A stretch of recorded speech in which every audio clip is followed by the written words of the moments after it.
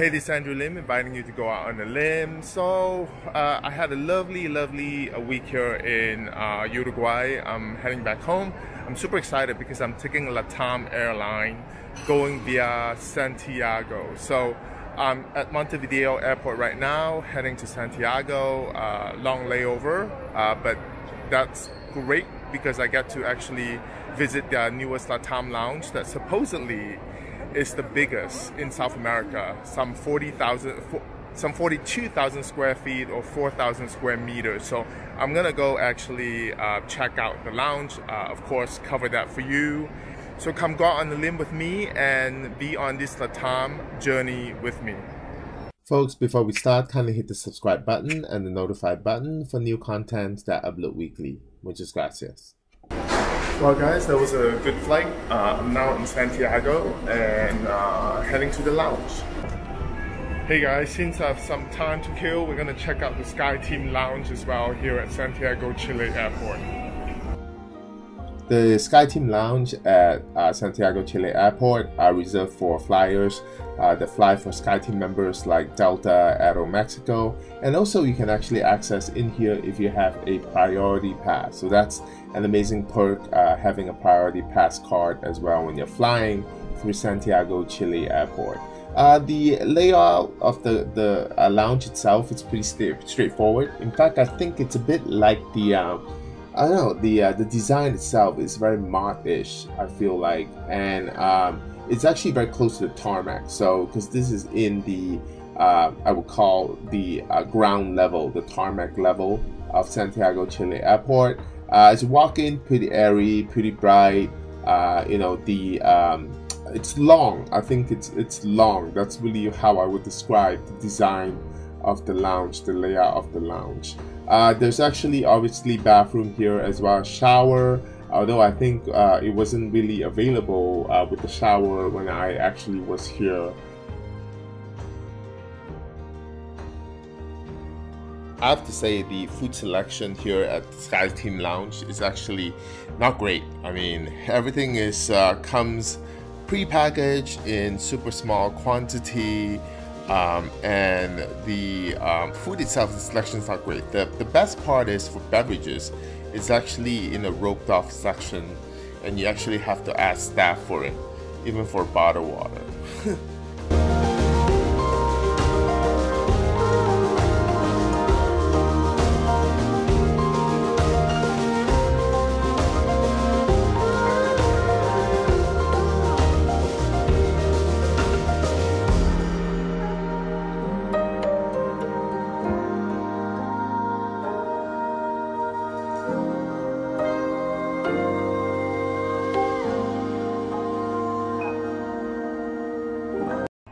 Hey guys, so I'm at Santiago, Chile Airport. I'm in front of the new lounge, supposedly opened earlier this year.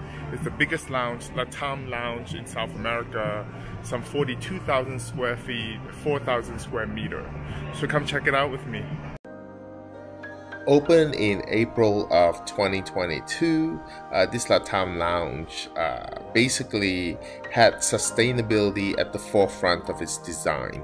The design of the lounge was actually made by Enrique Cocha and a Grupo Arquitectos, a Chilean architect and a firm with plenty of experience in the airport business.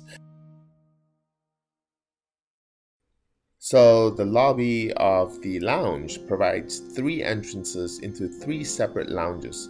The first one is called the World Member Lounge. It's the lowest tiered lounge for Gold member as well as member of certain credit card holders.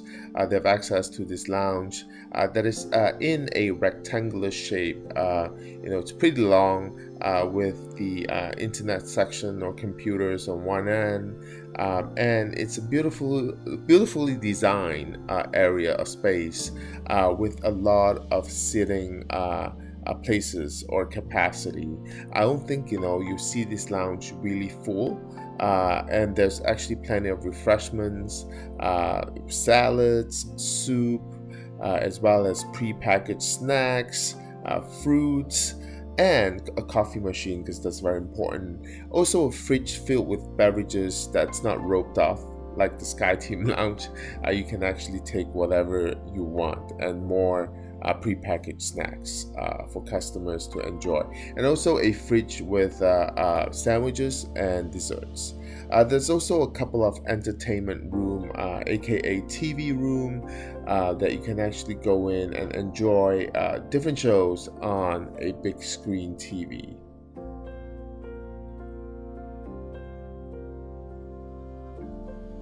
So the LATAM Lounge uses about 80% of renewable energy. That's certainly very impressive.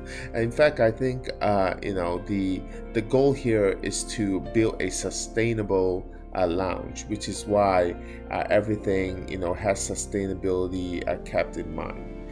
The second lounge, it's called the Premium Lounge. This is for frequent flyers of LATAM with a higher tier or higher level. This lounge is what I call the mid-range lounge of the three. The space itself is bigger than the World Member Lounge. And every design is actually pretty unique as well. And there are different areas like the bar, dining area, TV, even the kids' room and sleeping area. And the kids' room, it's pretty standard, different colors. Next to a TV room, this is a well-enclosed TV room that you can actually watch TV shows on a big screen TV. You also have the main area. So the main area itself, I think the design is, there are subsections, kind of like a little, I would call it cabana, but like the dividers itself. It's kind of like see-through, but it makes you feel like you're in the resort, is what I think. And once you pass that section, you have the main area, and this is where you have the food, and it's pretty spacious. I would say this lounge is definitely darker than the World Member Lounge. There's really no lights, natural lightings, but in terms of food, you have better selection of foods. You have your cold dishes, and you have some hot dishes as well. 2 or 3 hot dishes here for club members or members to actually enjoy.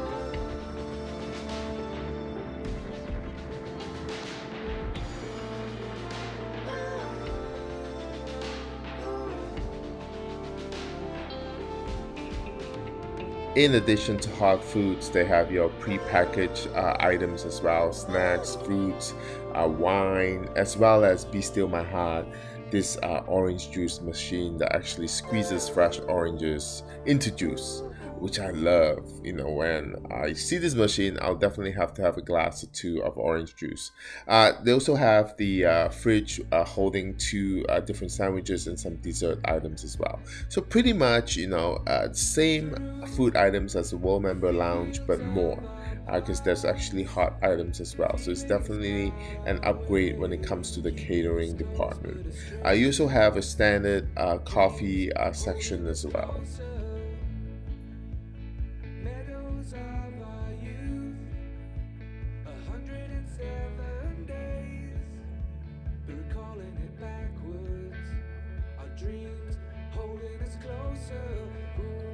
There is a sleeping area as well in this lounge, which the World Member Lounge doesn't have. In it, it's actually very private. It's pretty dark, I have to say, and you have different sections with different rooms with beds, a single bed, with comfortable bedding stuff. The only thing is there's actually no door. So it's actually really impressive, I have to say.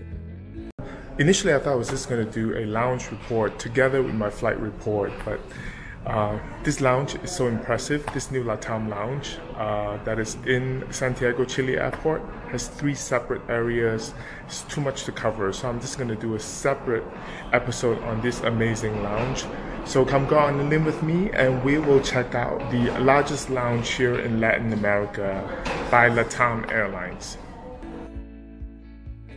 Now we are approaching the best lounge of all, signature lounge for the highest tier LATAM passengers and business class paying passengers, and there is a luggage storage room on the right hand side.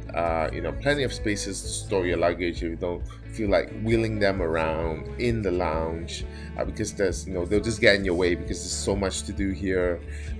It's very spacious. If you do want to wheel around your carry-ons, no problem, because it's so spacious here. There's a lot of different kind of setups depending on how you want to relax here in the lounge. You can actually work, you can sit back, and have a drink, and there's a beverage station in different section of the room, so that you don't have to walk too far to grab your cup of coffee or your bottle of wine.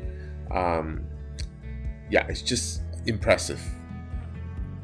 And of course, there is a main bar in the middle of the room under this beautiful structure. And in fact, speaking of structure, there's actually a lot of sculptures done by South American artists placed throughout the lounge, because this is to keep along the South American theme.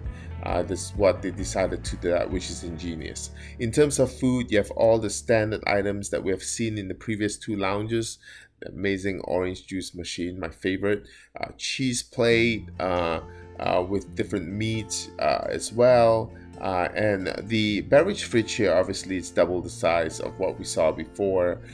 In terms of food, there's actually much more food here with cold plates as well as hot plates as well, with different kinds of item. And I think honestly, the food skews healthier. You don't see anything fried being served at the lounge, which is really great.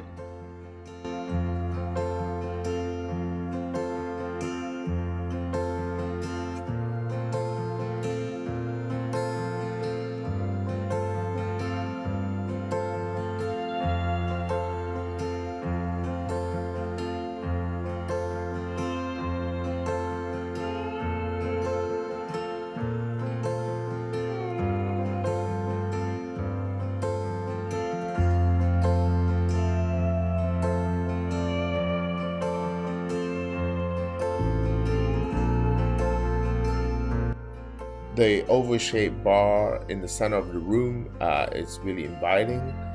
You can actually sit many people. You never run out of a chair here, and I think that's the unique feature of this lounge, is especially this particular signature lounge, is that there's so many chairs that in sitting areas that I don't think people will ever not be able to find a seat here in the lounge, which is, I think, impressive. And of course, there's a sleeping room as well, and the rest area. So unlike the other two lounges, there's also a rest area. If you decide not to lie flat all the way, this is where you can actually put your feet up and relax.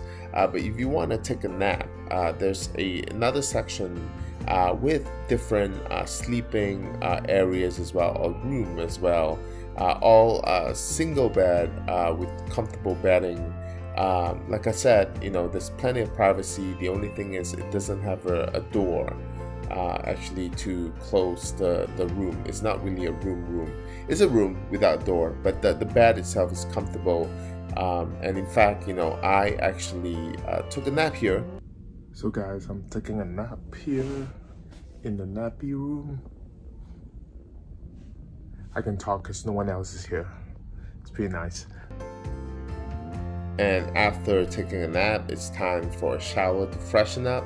And the Signature Lounge has a few good showers as well. It's beautifully decorated with a rainforest shower feature, and also a pretty spacious bathroom for you to freshen up. It comes with great amenities as well, and also comfortable towels.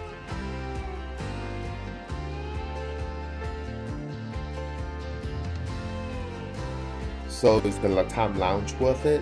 Definitely yes. Much more so than the SkyTeam Lounge if you can actually access the LATAM Lounge. In fact, it provides its frequent flyers of different statuses and different spending level and opportunity to relax and unwind during their flight or before their flight, such as my case. I had a rather lengthy layover here in Santiago, Chile, but it was actually made short by the amazing Signature Lounge.